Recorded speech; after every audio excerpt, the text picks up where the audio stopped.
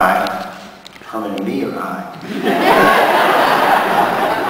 I'll take a poetic license, Bill, if you don't mind.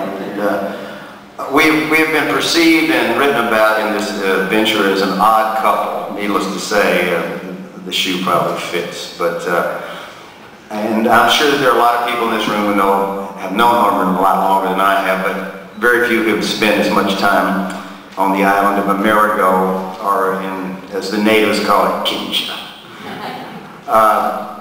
It's an interesting story because I'm going to briefly kind of describe this because people have asked me for years, how in the hell did you and Herman Wouk get together? And I want to take a few minutes to do it, and then instead of reading from the book, which I had to read about 650 times according to my professor over here in order to write for character, I thought I'd revisit my work myself, and I'll be all honest, I had not gone and looked at these songs for about 10 years until yesterday, and I was alone in my old studio up in Sag Harbor, and alone in there I went, this is pretty good stuff. So I had as much fun revisiting Kinja yesterday, and then I decided, well, it's Washington and it's such a forgiving town. Perhaps I had a good run for 2 days in Manassas recently, and I figured I'll just lay it all out there. So, but before we get there, I just thought I'd hit a few wonderful kind of memories and things that I've really not shared with anybody about what it's like to work with Herman Wouk, because collaboration, as both he and I know, is not something that's really our forte. I know I kind of work alone most of the time, and I know Herman does. And the basic fact that when I first started, I was captured by the magic, first of all, as a reader. And when I read Don't Stop the Carnival, just to set things in perspective, I was living on a boat in the Caribbean, and there was this little hotel off of the southern end of Tortola called Soper's Hole that you'd sail by. You'd go by on a little boat that took us from St. Thomas over to Tortola, and everybody pointed it out as that was the Gull Reef Club. Well, it was not an urban legend, it was a Caribbean legend, and it was somebody else's folly, but it wasn't the Gull Reef Club. But I was introduced to the book on a boat, and loved the characters and loved everything, and once, I don't know, maybe 10 years ago, I was working here in Washington at the cellar door for Jack Boyle, and he was such an avid reader of Herman's, and he said, you need to do a musical, and you ought to do Don't Stop the Carnival. And that's how it simply happened. So my mission kind of was to set out in search of Herman Wouk, and I thought he was dead. And that proved not to be true, as Mr. Twain would say. It was kind of over-exaggerated. And so I found out that Herman actually was alive, and I sent him a letter, and he sent me a letter back, and he said, who are you? So that's the way it started, but he agreed to see me, and I went to visit him in Sarah, Palm Springs, and we sat under this lucky tree, and I described the problem I had with this is I read and I loved the book so much that I took the fictitious characters and the setting and the plot, and they affected me so much that I actually bought a hotel on a Caribbean island. And as I explained this whole thing to Herman, that my folly was a byproduct of his work, he went, you don't need me, you've already got your mistake here.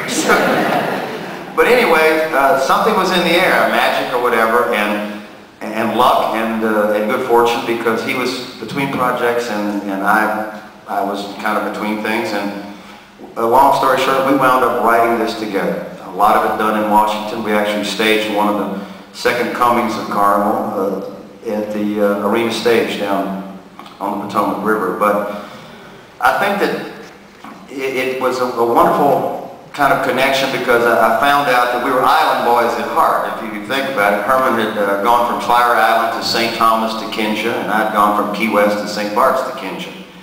And along the way, it was just such a unique experience. Then I think, I was learning more about how to do this, because I'd never done it before, and let's face it, as a shameless entertainer, you make a lot of stuff up. And some of it works, some of it doesn't. But with a man like Herman Wouk, I knew some of this stuff was not working.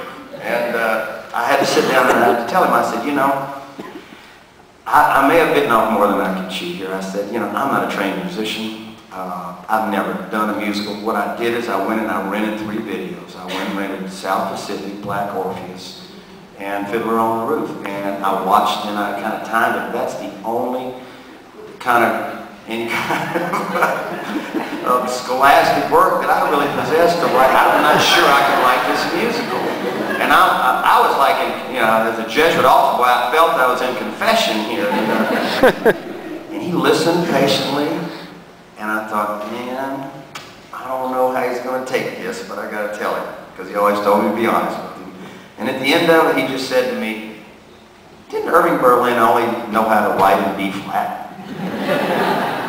And that let me loose. And with Herman's help and with his inspiration, I did this thing. And I saw a dear friend, Ann, out here, and she said, was it ever successful?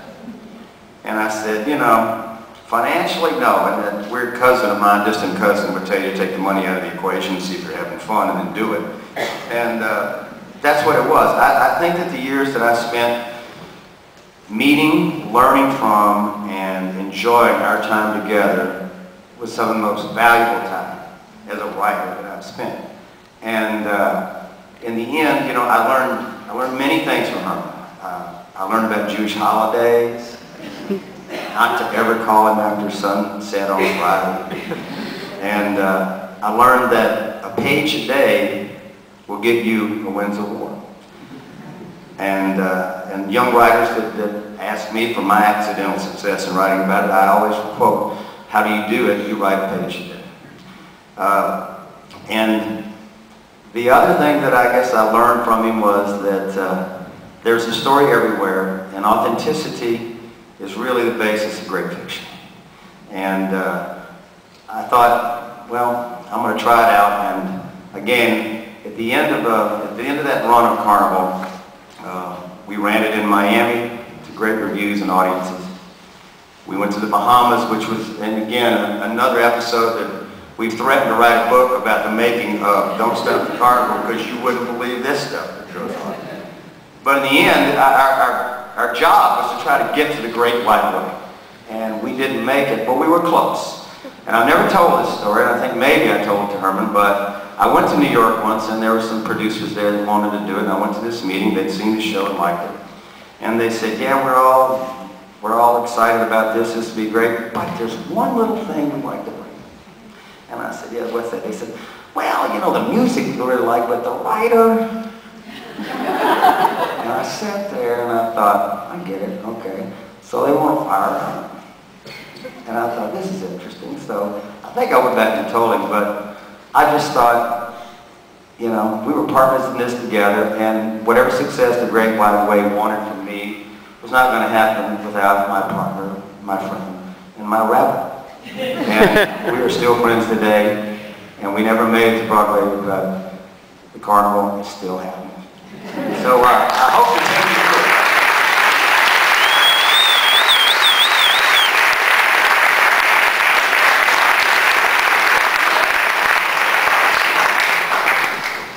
The fact is, I will tell you that there were many nights we were auditioning in New York where I would go home early